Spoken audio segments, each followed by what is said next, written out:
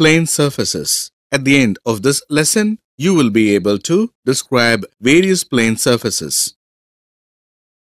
Explain the drawing procedure of general plane surfaces. Explain various plane surfaces and their traces. Is it possible to draw all the objects around us? Yes, it is. To represent this drawing, we need a piece of paper. This paper representation is enough for a single person. If the same thing has to be represented to a number of people, we use the board. For a crowd of people, we use posters. Can you find anything unique in all these scenarios? Yes. All the three have length and breadth with no considerable thickness, and we can make them to extend to any required size. These things are considered to be a plane. Thus, a plane is a two-dimensional object which extends indefinitely. In the previous lesson, we have studied the projections of points and lines. In this lesson, we shall discuss the projection of a plane and its traces. Before we study about the basic principle of plane surfaces, we shall learn how to draw the basic planes. A plane is a two-dimensional surface having length and breadth with negligible thickness. It may also be called as lamina. While considering the length and breadth, the thickness is neglected as it is too small. Generally, the planes are named based on their shapes such as circle, triangle, square, rhombus, rectangle, pentagon, and hexagon, etc. As each edge of a square and rectangle has a right angle, that is 90 degrees, they can be easily drawn. While considering a polygon, no matter what type of polygon you have, the sum of the exterior angles of the entire corner is always equal to 360 degrees. You can determine the position of each exterior angle by simply dividing the sum, that is 360 by the number of angles. Remember, the formula will only work for a regular polygon. Therefore, proper sequence of steps is required to draw a polygon. Let us now recall how to draw a polygon. To draw the regular pentagon of 40 mm side, draw a line with a length of 40 mm by using a mini drafter and name it as A and B. Using a protractor, measure the angle 72 degrees from the point A and mark a distance of 40 mm. Name this as E. Same as A, using a protractor, measure the angle 72 degrees from the point B and mark a distance of 40 mm. Name this as C. Now, with the help of a compass, measure the distance of 40 mm and spot C as center. Mark an arc and E as center and mark an arc. Name the intersection point as D. Now join this point D with C and E. This is called a regular pentagonal plane. It has 5 edges and 5 corners. Each line is an edge, and the line or angle where 2 edges meet is called as a corner. There is another method to draw the pentagon is using base angle of a side. Draw a line AB for the provided length. Draw an isosceles triangle OAB with AB as base and base angle of 54 degrees. O as center and OA as radius. Draw a circle passing the A and B. Mark AB as radius and bisect the circle successfully at C, D, and E. Join BC, CD, DE, and EA. Now, the ABCDE is the required pentagon.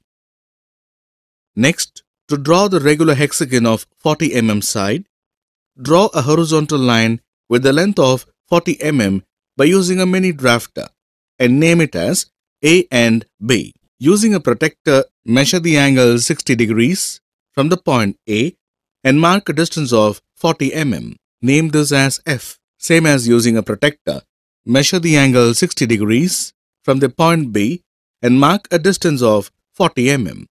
Name this as C. Using a mini drafter, draw perpendicular lines from A and B. Now, take the compass, measure the distance of 40 mm and spot F as center mark an arc, and then C as center and mark an arc. Name the intersection point as E and D. Now, join these points FE, ED and DC. This is called a regular hexagonal plane. It has 6 edges and 6 corners. Each line is an edge, and the line or angle where 2 edges meet is called as a corner. There is another method to draw the hexagonal plane. When one side is horizontal, draw a line AB for the given dimension. Set A as the center and AB as the radius and draw an arc. Similarly, set B as the center and BA as the radius and draw another arc intersecting at O. Take O as a center and OA as a radius, draw a circle. With the same radius A and B as centers, draw 2 arcs to cut the circle at F and C respectively. With the same radius C and F as centers, draw 2 arcs to cut the circle at D and E respectively. Join the points BC, CD, DE, EF and FA. Now, ABCDEF is the required hexagon. When one side is vertical, mark the radius AB vertically and complete the hexagon following the same procedure earlier. We will now discuss about the inscription and circumscription of polygons. The polygon drawn inside the circle is called inscription, whereas the polygon drawn over the circumference of the circle is called circumscription. Octagon is a good example for inscription. To draw a regular octagon, first draw a circle for the given diameter and connect the diagonals of the circle using a drafter. Divide it into 8 equal parts using a protractor. Generally, each part would be 45 degrees. Name each part as A, B, C, D, E, F, G and H. This is called as a regular octagon and it has 8 edges and 8 corners. To draw the circumscribe or describe, the polygons are drawn over the circle. To describe or circumscribe an equilateral triangle about a circle of given diameter, draw a circle for the given diameter and mark the center as O. Draw a vertical radius OA. Split the circle into 3 equal parts by dividing each part into 120 degrees.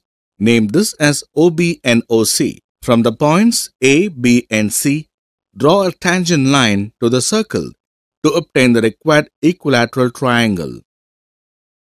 These are all the general plane surfaces and the methods of construction. Now, let us discuss about the position of a plane in the first angle projection.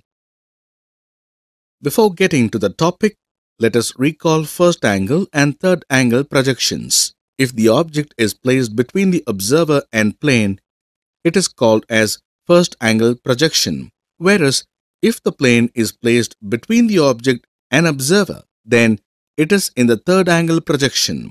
While considering these two projections, first angle projections are more commonly used as they are easier to understand than third angle projections. Before heading into the traces of plane surfaces, we will see what a trace is. Any of the plane surfaces has extended, if necessary, will meet the reference planes in lines unless it is parallel to any one of them. These lines are called as traces of the plane surfaces. The traces of plane surfaces have been categorized into 4 types. They are 1. Perpendicular to one plane and parallel to the other. 2. Perpendicular to both the planes. 3. Perpendicular to one plane and inclined to the other plane. 4. Inclined to both the planes. Perpendicular to one plane and parallel to the other. Consider any plane surface, for instance a square lamina that is placed in parallel to the horizontal plane HP and which is perpendicular to the vertical plane VP. As it is parallel to HP, the original position will be appearing only in the top view. Hence, the top view will have the regular square and the front view will have the straight line as shown here. The square lamina is placed perpendicular to the horizontal plane HP and it is also parallel to the vertical plane VP. As it is perpendicular to HP, the original position will be appearing only in the front view. Hence, the front view will have the regular square and the top view will have the straight line as shown here, perpendicular to both the planes. When the plane is perpendicular to both the vertical and horizontal planes, the front and top views will have only the straight line. In this case, the side view only shows its original position. Perpendicular to one plane and inclined to the other plane. Consider the square plane which is perpendicular to the vertical plane and parallel to the horizontal plane. If the plane is perpendicular to VP and inclined to HP, then the position of the plane will be as shown on the screen. As the plane is perpendicular to the vertical plane, the apparent view will be appearing on the top view, inclined to both the planes. Now, let us discuss the projection of plane inclined to both VP and HP. Consider a square lamina that is inclined to the horizontal plane. The top and front view projections of square lamina will be present here. When the plane is also inclined to the vertical plane, the top and front view projections of the square lamina will be as shown on the screen. Summary. In this lesson, you have learnt about the introduction to various plane surfaces, the construction of hexagonal and pentagonal planes, the projection of a plane and its traces, the position of plane surfaces.